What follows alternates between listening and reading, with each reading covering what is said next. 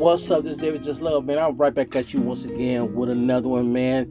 Something make you think, why would somebody do what they do? But you know what? Once again, I salute to you guys for being over here, watching me, man. Hey, when I won this hand once again, it's on. I asked the question, why did him do that?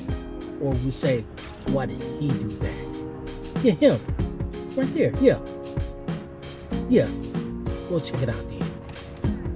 They are devastated right now. Family now has to navigate a safe location. Right now. Wait a minute. So these women, his exes and his ex-wife, made him that upset? No, I know it's two sides to a coin. It's two sides to a coin. Why he did what he did. Now. Hey, if they just like that, it was just like that. But it's not just one-sided. You know what I mean? There's another side to it. Both women were home during their killings.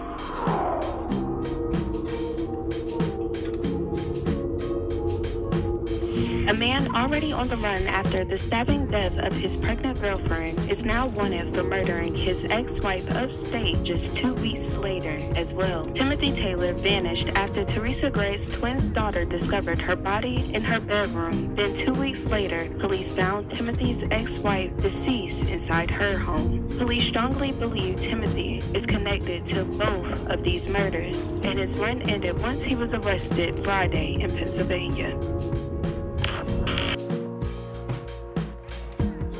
Was 37 years old and lived in Brooklyn, New York. Teresa was described by friends and family as an amazing, vibrant woman who was full of life. Everybody loved her. She was a real sweet, kind person. She was so friendly with everybody. Everyone loved being around her. Teresa also was 2 months pregnant and in a relationship with her boyfriend, Timothy Taylor. According to Teresa's twin daughters, Timothy lived with them in Brooklyn. Timothy was previously married but divorced his wife in 2021. Reports didn't go far into detail about the nature of Teresa and Timothy's relationship or how long the two have been together, but unfortunately, the relationship suffered from toxicity. On May 12, 2023, Teresa's twins overheard their mother and Timothy arguing. They said the two had been going at it inside their bedrooms for hours that night. When they woke up the next day, they found their mother's blood-covered body lying face down on the floor between the bedroom door and her bed. The teens immediately called 911 and was instructed to roll their mother over to her back and to begin CPR. The girls desperately tried to save her, as did the emergency medical personnel who arrived shortly after, but unfortunately, Officer Gregg was pronounced deceased at the scene by 8:45 a.m. New details on a mother found dead in her apartment in Williamsburg. Within the past hour, police revealed she was murdered. They say she had puncture wounds on her body, including on her neck. They've identified the woman as 37-year-old Teresa Gregg. Officers say she was already dead in a bedroom when they responded to a 911 call at her home this morning. Police have not said anything about a motive or suspects. According to reports, Teresa suffered stab wounds on both sides of her neck, left arm, and upper body. The most gruesome detail of it all was a bloody screwdriver was found lying beside her body. And after that attack, Timothy went on the run. Timothy went 160 miles away to another town, allegedly headed to find his ex-wife. Tashawn was 44 years old and lived in New York as well. She was described as caring, giving, and supportive. Tashawn was a mother of 3 beautiful children, and everything she did was for them. Tashawn was previously married to Timothy, and the two had 2 beautiful children out of the relationship. Unfortunately, their relationship together became abusive. Court documents appear to show a past pattern of alleged abuse with his ex-wife. In October of 2021, Tashawn was granted an order of protection against Timothy Taylor after he was charged with choking her. The victim's brother told me after they divorced in 2021, his sister got an order of protection against Taylor.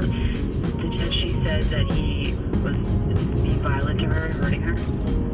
Yeah, yeah. Is that why they separated? Yes, I was so proud of her to make that move. I was very proud of her. After becoming a victim of DV, and divorce, Tashawn was focused on building a safer and better life for herself and her children. Sadly, although years passed, the two were no longer together and Timothy was in another relationship. It still didn't stop him from returning to his ex-wife. And on May 28, 2023, police found Tashawn deceased in her home. The cause of death was just like Teresa's. She was stabbed to death. My sister was open, loving. She talked to a lot of young kids, giving them direction. Bronx native Tashawn Brooks Taylor was found murdered in her Schenectady, New York home over the weekend. The family telling Pix 11 News her 3 young children were in the home during their mother's killing. Her 6-year-old child witnessed her mother being taken from this earth. They are devastated right now. Schenectady police are now urgently searching for Folks Taylor's ex-husband, naming 35-year-old Timothy Taylor as a person of interest in her death.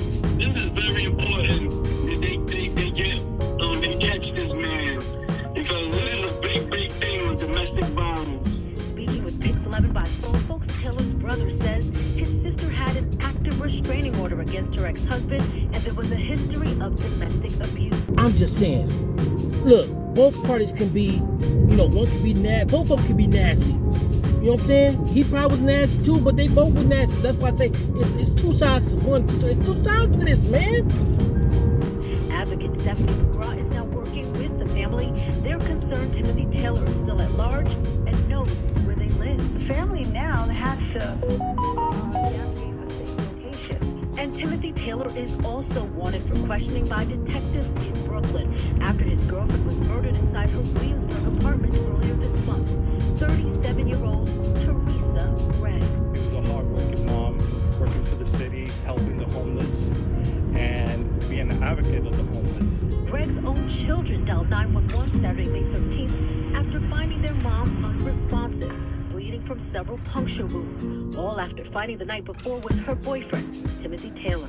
Well, they should have had him arrested a long time ago.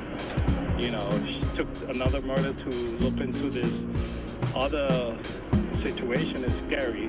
Sadly, if the victim died at the hands of her ex-husband, she will follow her sister in meeting a tragic end due to the same. Her sibling was shot by her boyfriend in 2001 when she was only weeks away from giving birth. Oh yeah, update. In New York was arrested in Center City. The U.S. Marshal Service saying agents found 35-year-old Timothy Taylor sitting at a bar on the 1100 block of Chestnut Street shortly after 11 this morning. They say they received a tip that he was here in Philadelphia. Taylor accused of killing his pregnant ex-girlfriend in Brooklyn on May 13th and murdering his ex-wife last weekend in Schenectady. Investigators have not speculated on motive in any of these incidents, nor did they lay out the charges that Taylor would face. Right now, this is all the details that are given to the public, but more will be shared. All in all, look, I don't condone none of this, man. But to knock off 2 of the women, boy, you really hated them, boy, to delete these women, boy. The kids gotta suffer. And look, you caught.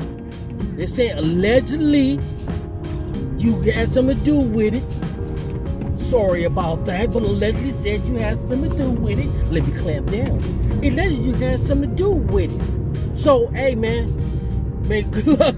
Because, man, we talking about 2 of them. Boy, that's a bad situation to be put in where you have to deal with that. And like I said, it's 2 sides to the story. But a lot of times they know what side they'll take.